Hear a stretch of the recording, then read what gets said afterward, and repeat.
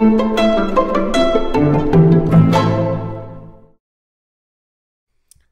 my name is Brandon, and I'm an alcoholic and addict in recovery. Today, I wanted to talk about what to expect out of therapy and what not to expect out of therapy. A lot of people go to therapy expecting the kind of process that's typically shown on TV and movies and in popular culture. And a lot of people avoid therapy for the same reason, because they've seen this process in TVs and movies and they don't think it's for them.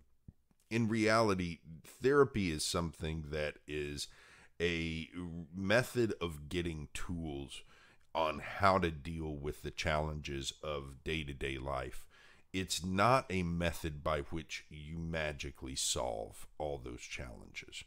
And having an unrealistic view of what therapy does can often lead people to not pursue it at all, or to prematurely cut it off because they feel like they're not getting out of it what they should, when in reality they just didn't really have a realistic expectation of what to expect. So I'm going to read a little bit from Fuck Feelings by Dr. Michael I. Bennett and Sarah Bennett. Important to note that Dr. Bennett is a therapist, so some of this comes from his experience in really what the job of the therapist is. So they say, many people think therapy is a deeply emotional, somewhat spooky process whereby a compassionate, supportive, Melfi Gandalf hybrid therapist gets patients to recognize and experience painful thoughts, memories, and feelings. People assume this therapy gets at deeper reasons for emotional pain and irrational behavior and offers a more permanent and self-reliant solution to persistent unhappiness than just popping happy pills ever could. Unfortunately, therapy of that kind, like most treatments, is rarely a cure, sometimes totally ineffective, and frequently effective to a limited degree. In any case, insurers would rather pay for you to get a third arm attached to your back to better facilitate the scratching of your ass than cover any kind of frequent, endless, goalless therapy. As for getting at the root of issues, that's nice when it happens, but it usually only happens in movies with results that are equally unrealistic. In real life, most problems have many causes, and many of those causes can't be changed even with blinding insight or a good snotty cry. So if you expect that treatment will provide solutions, you'll feel like a failure. So it's really important to recognize that therapy is a means of getting tools to deal with some of the issues in life. And the best therapists that I've had, and I've had a few in my time, the best therapists that I have were interested in building up my toolbox of ways to deal with life and not curing me of anything. One of the therapy that's worked best for me in several different situations is cognitive behavioral therapy. This is a therapy, in my experience, that has taught me how to reshape the way that I think about and approach challenges in life. Rather than obsessing about challenges in a very selfish and self-centered way, I am able to assess them in a more value-based approach. And that allows me to take down the obsession factor. It allows me to not engage in some of the compulsive behavior that comes with I have obsessive compulsive disorder. It allows me to not engage in some of that compulsive behavior and approach things using the tools that have been provided to me rather than just what I feel like doing, which often is a recipe for disaster. So a lot of times the problem is that we as patients expect treatment or a recovery program to cure us of all of our problems, when in reality they give us tools to manage those problems.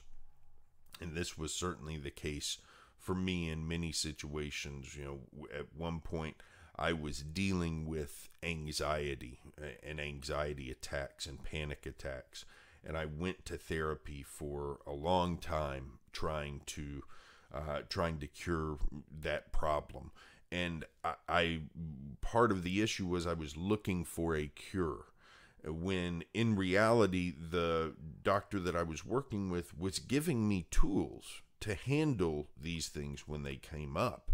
And what I didn't understand at the time was that had I used those tools in the way he had prescribed them to me, had I practiced those tools in the way he had prescribed them to me, then more than likely I would have succeeded at learning how to handle the anxiety and the panic when it arose, and then decreasing the frequency of it. As it was, I didn't do that. I expected the doctor to do the work, and I expected to be able to just float along and all of a sudden be cured. So, when we go to a lot of doctors, we expect to be prescribed a pill or some kind of ointment or something that we use and it cures whatever's going on with us. But therapy is a lot like physical therapy as well, where you're given exercises that you have to engage in on a daily basis and you have to use on a daily basis in order to get the effects that the doctor or the therapist is looking for. It's one of those situations where the work involved is not one-sided. In fact, the work that I do as a patient is disproportionate to the work that the doctor does. The doctor with me is going to spend that time in the room, an hour, maybe a week, an hour a month, and then some time working on my case. I need to use those tools all the time. That the tools that I'm learning there, I have to use those all the time in order for this treatment to be effective. Once I realized that, and I didn't realize it, unfortunately, I was at a very bad point when I realized that therapy was for getting tools and it was my job to take those and apply them. Once I realized that, then my life started changing quite a bit. And I was able to, and I was very fortunate that I found when I was in residential treatment for my addiction, I found a therapist and a counselor who would give me homework assignments, very specific assignments. And so I could take that and combine doing those homework assignments with the exercises that she was giving me to deal with the things that were causing me problems. These exercises included doing some very objective analysis of problems in my life that were causing me a lot of fear. The exercises that she gave me included grounding exercises where you use tactile or other sensations to help you ground yourself in the moment. Relaxation exercises, which are similar to meditation, mindfulness meditation, to help you bring down some of the physical response to external stressors that can cause anxiety. And the journaling was the other one that was really big for me. Positive affirmations. She helped me shape positive affirmations that I could use to help myself in the morning get my brain into a better spot, because I was waking up so frustrated and scared and depressed in the morning that I needed to use positive affirmations where I stood in front of a mirror and smiled at myself and said all these nice things to myself. I needed to do that. And I always thought that kind of stuff was goofy, but it rewires some things in your brain to do that, and it helps you make it through the day. But I had to be willing to do those kinds of things on a daily and sometimes hourly basis in order to get what I was looking for out of the experience of therapy.